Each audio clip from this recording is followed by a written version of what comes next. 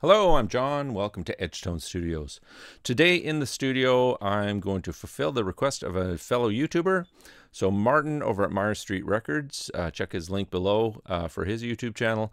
He's been watching my Musicians of Vancouver Island series, and he thought the mixes I did for the bands were sounding pretty good. So he suggested it'd be interesting to see my mix process. So I thought that's what I'd do today. So the first band I brought in was Carmine, and they had a song called Marianna, which is the first one that's played on that episode. And the cool little thing about Marianna is that Reagan, the singer, was going to join our Deadlands role-playing game. So Deadlands is a horror Wild West steampunk role-playing setting that is put out by Pinnacle Entertainment Group and is using the Savage World system for you role players out there. And Savage World is one of my favorite systems for playing role-playing games.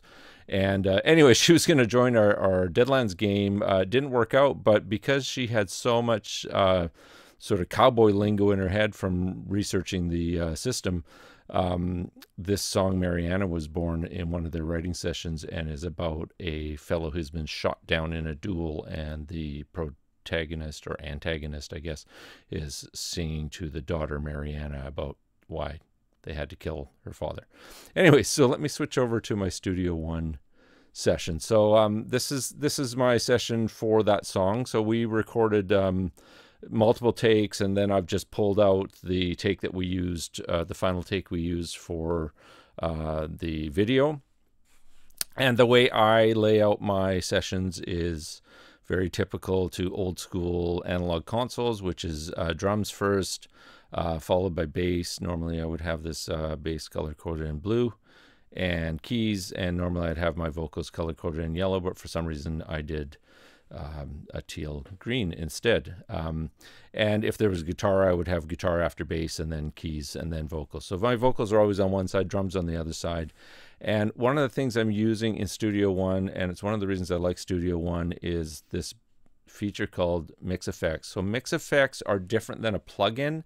This is not a VST you can add to your other DAWs. This is specific to Studio One, and the mix effects are basically emulating or turning my mix here into an analog console.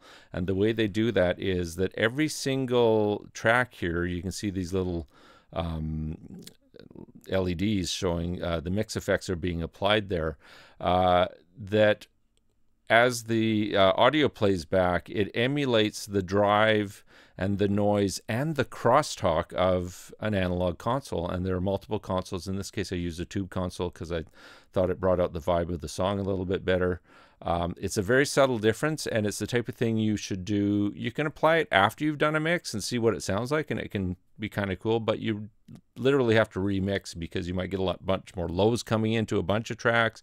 The crosstalk could cause certain tracks to be louder than others. So ideally you mix into the mix effect. So that's on the whole time. And if we listen to the song here, this is the final mix, just to give you a sense of it.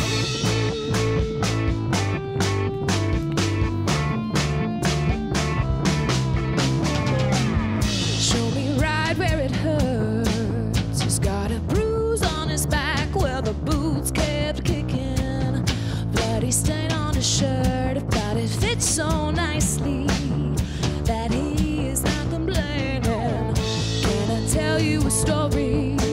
Can I play you a song of giving up on glory? Take it right to the chorus here. Can I tell you a story?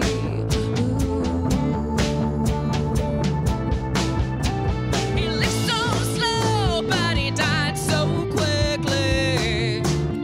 Okay, so I won't go through the whole song. This is a rare case where I'll be using headphones on video because I realized that while trying to record this the first time, that what I'm listening through my speakers is being picked up by the microphone and being added to OBS and potentially coloring what you're going to hear as my mix. So,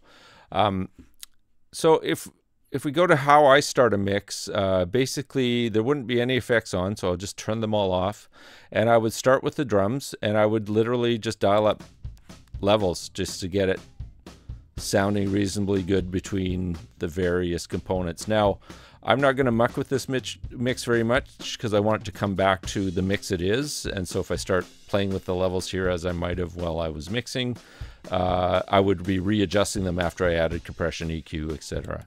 And then I would typically start with the kick and bring my effects on. And what I tend to use is Studio One, and the Studio Live Mixers has a plugin called Fat Channel, which is basically a high pass filter, a gate, a compressor, and an EQ, and each of these can be swapped out for the particular type of compressor, particular type of EQ you want to use. I tend to keep my default to 1176 and the default EQ to the vintage EQ, and then swap them as I go. But typically I use the Pro EQ as my EQ and just use the Fat Channel for the compressor emulation. So there's an emulation of SSL, a FET compressor, an LA2A, a variety of other compressors. And I'll show you the vocal one I use later. So if we come to just the drums here, so here now you can hear the compression I've got going on the kick, and I kind of severely cut the lows on this kick. I took out everything below 40 hertz basically, or started at 40 hertz, and pumped up here for the little hit on the thud of the kick. It's given a bit of the beater sound. With the snare, turn those on. Similar thing, 1176. Dialed it in to just moderate compression, and then the Pro EQ, I just boosted a little bit of the 1K-ish range just to get a bit more snap. And if we actually soloed any one of these, there's the kick by itself. Kick and snare sound great, but you really have to bring the overheads in when you're mixing drums, because whatever's going on in the overheads is going to color and add volume to the other parts of the drums. So what I typically do is cut the lows on the overhead. I noticed on this mix I didn't. I literally just put the compressor on and bring up the high frequency shelf, which I think is around 12K on this compressor. It might be more like 10. And then 7.2 just to give that shimmer. So without the overheads. And once you start bringing all the drums in and turning all the effects back on, you get a sense of the drum sound I was going for. And for each of these tracks, I'll also turn back on the reverb, because I've got a drum reverb going on for the whole kit, but I'm adjusting the parts of the drum reverb. That's not a reverb here. For the snare, the toms and the overhead have a reverb. No reverb on the kick, because it will be, the reverb going around the drums will muddy or add a feel to the kick without it needing to have that low end, low frequency reverb. So let me turn the reverb on now. And so that's the reverb without EQ.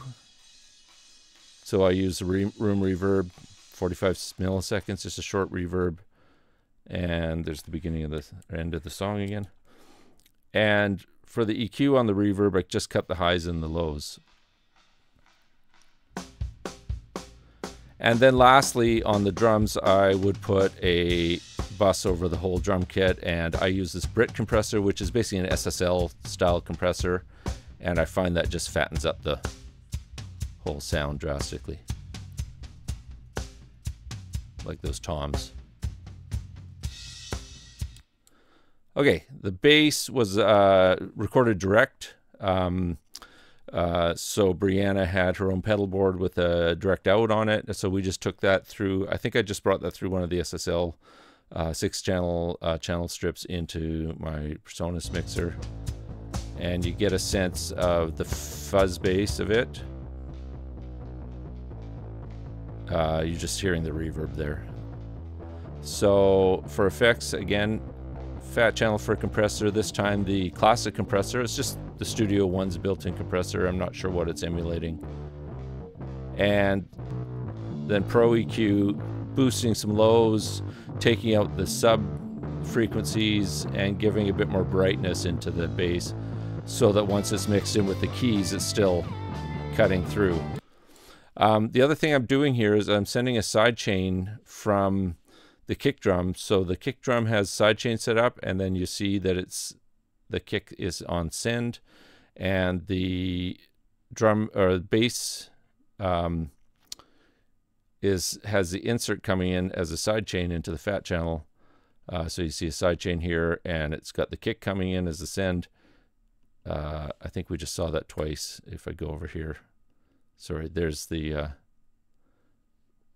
oh, just when I click here, it opens up the bass. But basically, it's a sidechain send. So the amount of kick coming in is ducking the bass whenever the kick drum hits. So here's the difference with. Let's get them both playing together. There's the bass originally in the kick. And that's with the sidechain. It's subtle, but it helps the kick punch through the bass. I've got everything going on here again. Okay, what else? Keys. So Rowan was playing Korg Stage Vintage, the second version, as well as a Nord lead, I believe. It was one of the Nords. And he played that through a guitar cabinet, and that was this channel.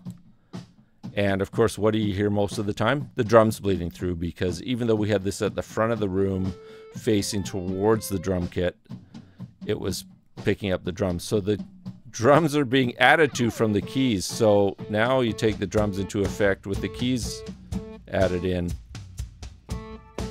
It actually subtly changes the, sorry, I'll just do this, the brightness of the drum kit. So as I was mixing and bringing on all the elements, I would keep adjusting the EQs and that on the drum kit to match with what was going on for the whole mix.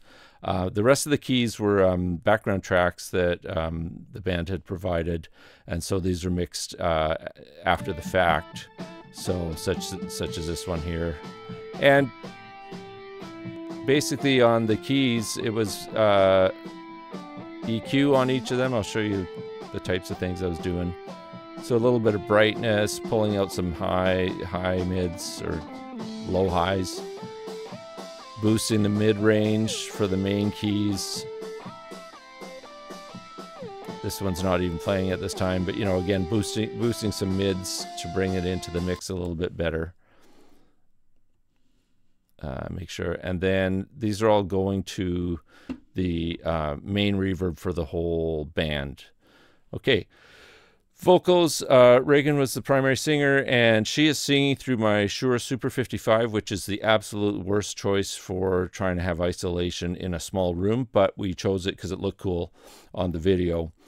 So when you hear the playback of the vocal channel, what do you hear? Drums, primarily. And then you get the vocals. And as soon as you bring compression in, which of course I did,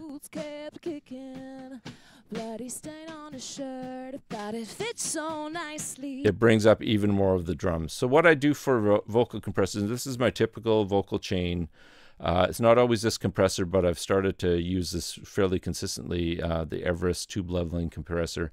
I'll set a fast attack to catch the initial transients and just do a subtle amount of compression, like not even 2 dB, and then pump that into the same compressor, but set to a slow attack or a medium attack, medium release in this case, or a slow attack, slow release on some vocalists.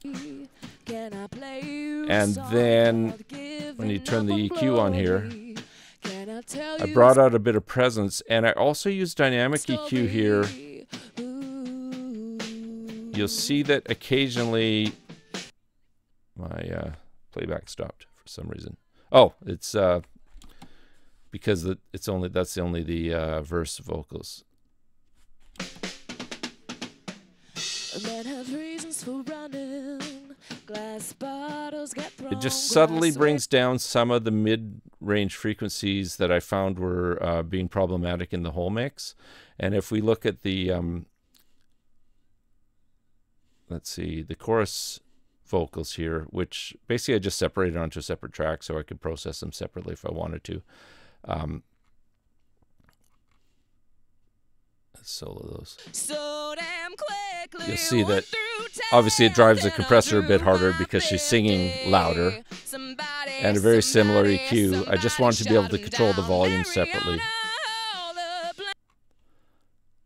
Okay, the next thing I kind of ran into, so there are some background vocals which are both Marianna singing along as well as provided background vocals.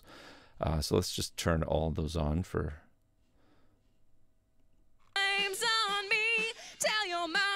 And if I turn all these inserts back on...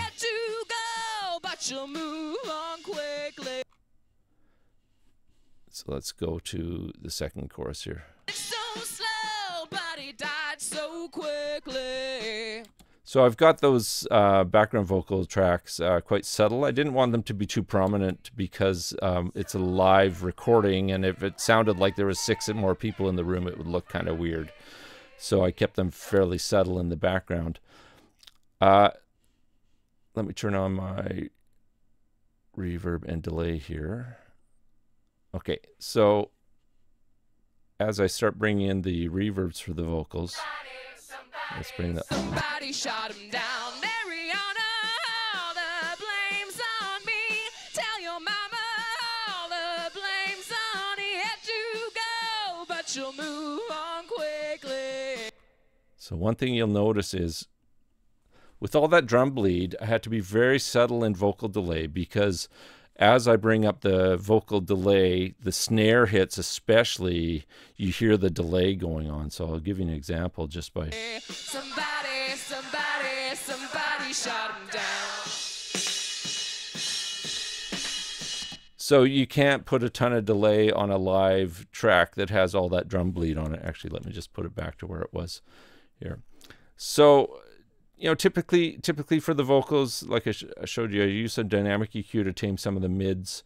Then for the background vocals, it was just boosting frequencies that tended to work for that particular vocal track. And it was a little bit different for each. And I thinned out these ones just because I think that's the really high frequency background vocals. And I think there was some bleed on those tracks, if I recall, was why I did that.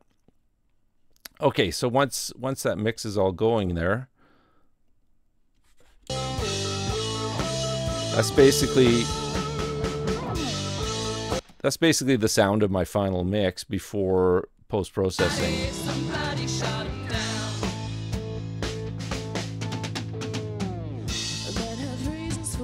So I'm really used to not mixing live off the floor type situations, but mixing, oh, we're also missing the reverb on the keys, but mixing studio recordings where we've isolated parts so that the vocals will not have a drum bleed, etc. So it was interesting trying to find the balance between EQing things to make them brighter, but not adding too much more brightness for the drums. And once I add the reverb to the keys,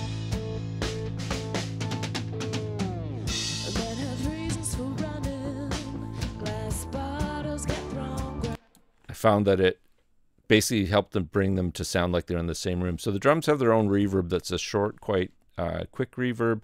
The room reverb for everybody else is like 1.4 seconds, equal mix between the reverb and the pre-delay. The pre-delay is set reasonably normal, so it's basically sounding like a hall to some extent. And lastly, I put everything on the mix bus through the newfangled Audio Elevate. My buddy Ian told me about the newfangled Audio's plugins. I have very few plugins that aren't stock PreSonus plugins, and that was not because there aren't great plugins out there and I don't want them. It's because I wanted to make sure I learned the tools that came with my product well. And I found in the past when I used to own lots of plugins, I would just constantly try new things and never get good at a particular tool. So I want to be better at certain tools. But this has definitely become my go-to limiter at the end of my chain. So just so you hear the difference, this is basically a limiter, a transient shaper, a drive shaper, and it has multiple sections to it. So these are the main parameters. Then there's like a filter bank where you define which sections have what filters, how many filter banks you have. When it's limiting, you can adjust. It's like a multi-band limiter, so you can limit different frequencies more or less than others, and boost them more or less than others. And then a transient shaper, again, primarily 100%, but at low frequencies are being adjusted separately. And then a clipper. And so if you hear this kicking in and out, of course, it'll probably get louder because it's a limiter coming in, but let's listen to the track. Listen to the kick especially. While his belly up and floating. Can you tell me a story? So I basically chose this. I went through a few of the sample presets and then adjusted the gain and the transient emphasis to taste based on how that sounded, but it sounded pretty good as that. Can you play me a song called Pay Me What You Owe Me? Can I tell you a story?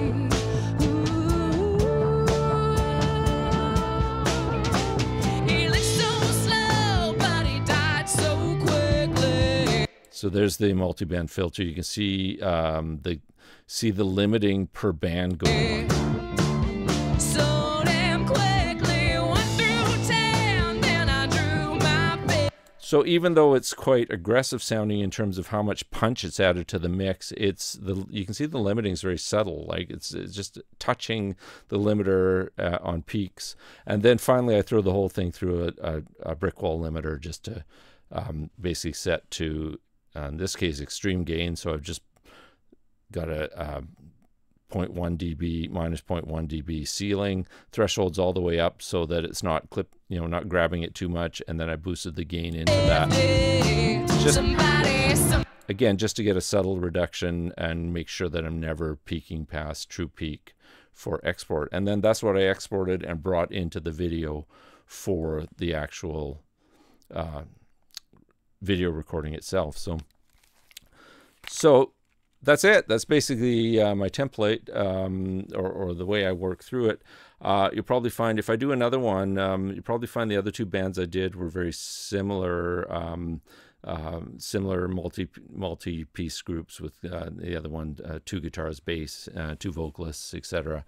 So similar sort of process, different drum kit, typically the same mics in each scenario. The only thing I didn't mention is the mic that I used for the background vocals, which was Marianna's vocals,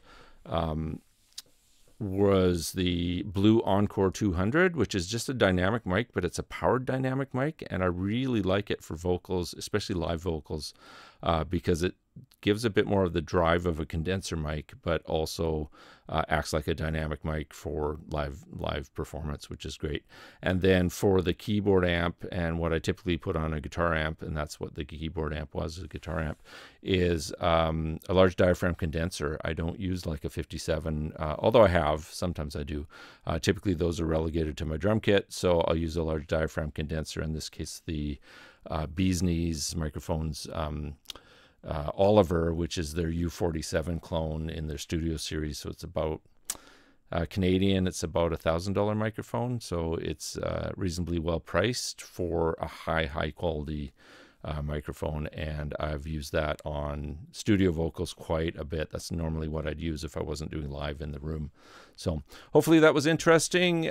Thanks, Martin, for the suggestion. It gave me some good new YouTube content, and I'll try and do another one of these for the next band. Take care, everyone. See you soon.